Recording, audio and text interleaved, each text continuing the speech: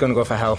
You tried it? I really did like the dish. I thought it was stunning, so sorry, mate. Going for hell. There you go. Right, up next is the head honcho at the award-winning Orangery restaurant inside Rockcliffe Hall in Darlington. It's, of course, Mr. Kenny Atkinson. Great to have you back on the show. Thank you, James. Good to have you back on the show. Right, so I know you want to get this pork straight on, because this wants to get in the oven. So we'll get this first on. We've got the tenderloin of pork. Pork tenderloin, really cheap, really lean. Not a lot of fat, so I just want to get it straight in, please, James. Yeah, that's straight in the pan, first of all. So get a bit of colour on there, because it wants about sort of 7 minutes, yeah? Yeah, please, yeah. In the oven. So get a little bit of colour on there. So the name of this dish is what? Pan roasted pork tenderloin. We're going to do it with a peas pudding and some pickled baby carrots. Pea pudding? Peas pudding. Peas pudding or peas? Peas pudding. Peas pudding. Sorry, it's the accent. I was gentle with you. Relax down. But you have different names for it up there.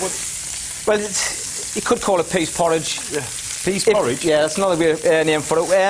If there's two variations, you have the yellow split peas, which we tend to do with is a cold peas pudding. Right. Also known as Tyneside patio. If we do it, Tyneside patio. It's brilliant. We do it as a hot version, so we use the green split peas. Right. Get that in the oven, Jim. Please, that's straight in. So, anyway, I'm going to get my little... This is a pea puree, not to be mistaken to what you're doing over here. So we've got the shallots, bit of garlic in there, and then you're going to use frozen peas for this. Yeah, I want to make a frozen pea puree, just because I'm not making a sauce, so the puree is going to act as part of the sauce. Right, so the frozen peas can go in. See him again. Why frozen peas, Kenny? They're just so better. They're picked fresh, frozen down. They're great for purees and soups. Yeah. Fresh peas is not the best for puree. So a little bit of mint. A lot of butter there, Kenny. A lot of butter. I thought because you didn't have butter last week, James, I thought I'd try and make up for your fix. So a lot of butter in there. Yeah. And we're going to get the shallots and garlic chopped. Now, I'll move this out of the way because I know you want to take a little bit of bacon. Yeah, please. There you go. So I'll move that. So we're going to do a hot peas pudding. OK, I'll slice this for... Do you want this chopping up, this bacon, or just leaving it? Just leave it whole, James. I'll have it straight in the pan, actually. Okay. Cut that like that. I'll leave that to one side. Brilliant. So if I was doing this in a restaurant, I'll use a ham stock to get that really porky, hammy flavour into the sauce. But obviously, chicken stock with some streaky bacon is absolutely fine. Yeah. Sorry. Now, we're doing these carrots in there as well. So yeah, we're going to do a little pickling liquor. Explain to us what we got in here, the liquor. It's a combination of white wine, water, rapeseed oil, sugar, star anise, a little bit of fresh orange and fresh orange juice. Because you're going to have quite a richness of the pork belly, the pork loin on the peas pudding. Yeah. So you just want to try and cut that through with the acidity of the baby carrots. Right. So you've got star anise, that goes in there, and this lovely coloured rapeseed oil. Yeah, beautiful rapeseed oil. That's gone in. Now, how's Rockcliffe Hall going? Because very busy last time you were here. Yeah, it's going really well. The hotel's nearly 2 years old. Lots has happened since then. Obviously, the hotel's up for a lot of awards, Spa Awards, Hotel of the Year, and we're now in the process, because they've been so busy, we're looking to redevelop a new brasserie concept within the hotel. Yeah. And that should go live at the end of August. So this is as well as the restaurant that you've got. This is as well as the restaurant. So it's going to act as a spin-off to the Orangery. Yeah. Obviously, it's going to be called Brasserie by Atkinson. It's not like your own backside or anything. Brasserie by Atkinson. Yeah. Okay. It's just going to be a simplified version of what we try to do in the Orangery. Yeah. It's just because the demand is there. You know, we can't fit everybody in the restaurant, so we thought, you know, the directors and the owners thought it'd be a good idea, and that goes live in August. So for the peas pudding, lots of butter, sweat of the shallots, the garlic, the smoked streaky bacon, and because of the amount of butter I've got in there, chicken stock or ham stock, and we're going to reduce that down really slowly so the butter and the stock emulsify, so you get a lovely, thick peas pudding. Do you want to, I'll give you a new chopping board. I'll do Kenny, you've soaked them, the dried peas, yeah? Yeah, definitely. You've got to soak them overnight. If you don't, you'll get a grainy and chewy texture. There you go. Sorry. Cheers. So those are the split peas. And how long do you cook these for then?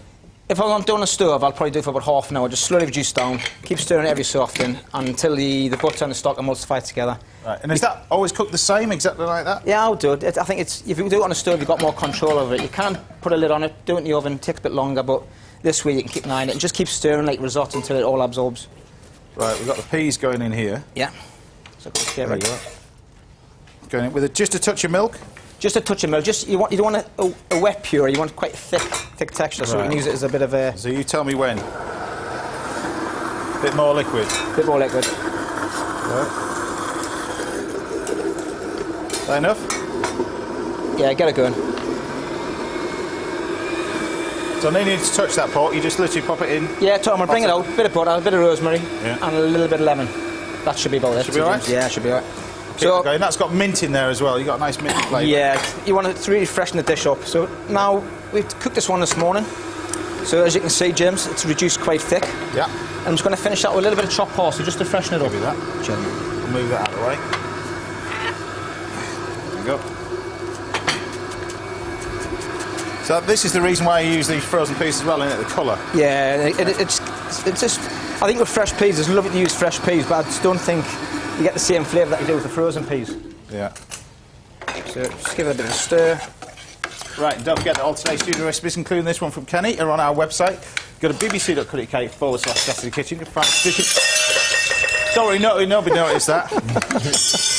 Carry on, Kenny. Moving on, dishes from our previous shows at bbc.co.uk/recipes. We'll edit that bit out. Anyway, there you go. What do you reckon? A bit of salt in there? Yeah, a little bit of salt, a little bit of seasoning. Right. And then we're ready to rock and roll. Right. So I'll basically pass this. It's quite thin at first, but I'm assuming when you pass it. Yeah, obviously when it cools down slightly as well, it'll thicken a little bit as well. Yeah. Is this a dish you have on the menu, Kenny, is it? It's a dish we've had a simplified version, obviously a while ago, but it's going to be on the new Brazier menu. Obviously we'll be a bit of mashed potato on there, a bit of red wine sauce to try and make it more of a man-sized portion. Right. So you're saying this peas pudding is often served cold? Do you just serve it like that? Well, if I was going to serve it cold, James, I'd use the yellow split peas. You know, yeah. So I think it's more of a nicer texture for it to be served cold. Doing a hot one, I tend to use the green split peas, so it's almost like a posh, mushy peas, really. Right. A posh, mushy peas. Posh, mushy peas. Well, that's your puree. I don't know whether that's. It's a bit wet, but it's a bit wet. We'll get by. We'll get by with that. There's your carrots. Okay. Now, you obviously watch the show. You obviously know that I like my butter. We've got a letter. Oh, come on. No, this is a letter. It's a genuine letter. Look, it's a genuine letter to you. Oh, to me? It's written in, yeah. On this, that was last Saturday's show, which was a while back, you took the mick out of Kenny's small whisk. Please? Is that from my wife? No, this is...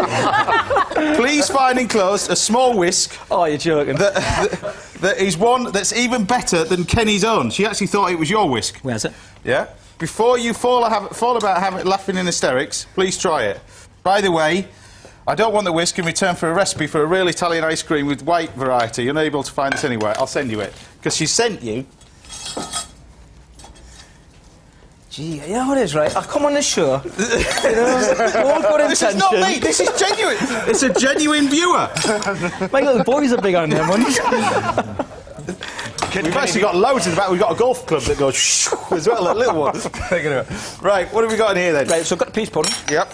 Some fresh parsley. You can take that home with you. I'm going to take it home. Yeah, I'll take it home for the kids for the doll's house. Right, now that's had 7 minutes, that pork. Yeah. So the pork tenderloin I'm just going to pull out. And then now all I'm going to do is get a little bit more butter in there. Yeah. See, it wasn't me. You would thought I was going to say something then, but that was a viewer. So you can't criticise me now. There you go. A little sprig of rosemary. And then just a little bit of lemon juice, so it gets that... Like you said earlier, lemon juice just brings things to life so well. Yeah. Looks delicious, that, though, doesn't it? Yeah. So we're going to use this one? Yeah. We can try. Ideally, I'd let it rest for a good 5 minutes. I got one cooked earlier, but we'll try and go for it. The thing is, you can serve it pink now. You know, pork's not like it was... What's with this section? You break it. Pork's not like what it used to be, you know. You can serve it slightly pink, you know, you're not going to get worms. I think nowadays, a lot more farmers are a lot more careful of how to look after the products. And you've got some cracking pork now, so a little bit pink is great, you know. I've got no problem with that. Yeah. So we're going to prepare this a little bit differently. You've just got to make sure it's from a definite good source. Definite good source, exactly. Okay. Quality supplier. So, nice spoonful of peas pudding on the side. It smells lovely, Kenny. Yeah? Thanks, mate. Get some lovely baby carrots. I don't know how many leaves I'm going to use. Actually, I'll leave them whole. There you go. That's nice. There you go. So we're going to see if it's cooked. It's a little bit pink. You're going to use that one, yeah? Yeah, I think it would be safer. Yeah. There you go. It's better. A little bit of salt. That's good. On top of the peas pudding. Little pea shoots. Little pea shoots. A few little baby carrots. These are the ones that's in the pickle with a little bit of Lightly tarragon in pickled there as well. Exactly, yeah. And just on top like that. And the pea shoots. Slate the salad over. Pick that stalky bit off. And then to finish, a little bit of rapeseed oil over the top. And there you go. Remind us what this is again? That is my pan-roasted pork tenderloin fillet with my northeast peas pudding, pickled carrots and fresh pea shoots. And a present. There you and go. a present. Thank you very much.